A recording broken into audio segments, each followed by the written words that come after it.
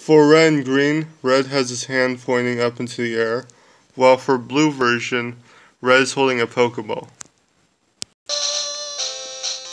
His hand is pointing up into the air, as you can see, for red and green.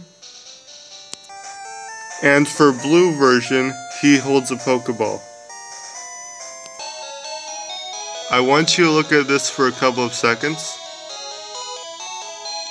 Now look at this. Notice anything different? Notice that the water is squiggly in blue version, while in red and green it's not squiggly. And notice that the flowers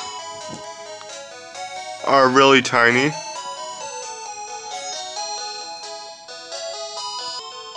The grass in red and green is very light. It's pretty pixely. For blue version, however, it's even lighter and it's not as pixely, it's more detailed. The trees in red and green are circular shaped, while in blue version they are not that circular, they are more tree shaped. For red and green versions, the signposts have 2 legs, while for blue version it only has 1 leg, and it's attached to a hanging post, while for red and green it's just built upon it. Also notice that the fences have light tops. In blue version they have dark tops. Take a look at the windows. They are purely white and are square shaped for red and green, while in blue version they are a bit more rounded and there's clear shading on the windows. Unlike red and green, which has just white windows, this has shading on the windows.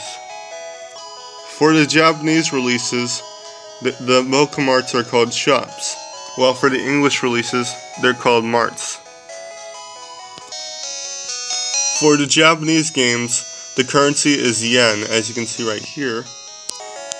For the international releases, the currency is polka dollars.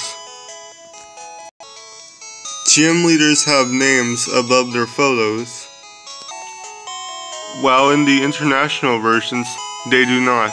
They're just simply numbers and photos. Tall grass in green version and red version are more U-shaped,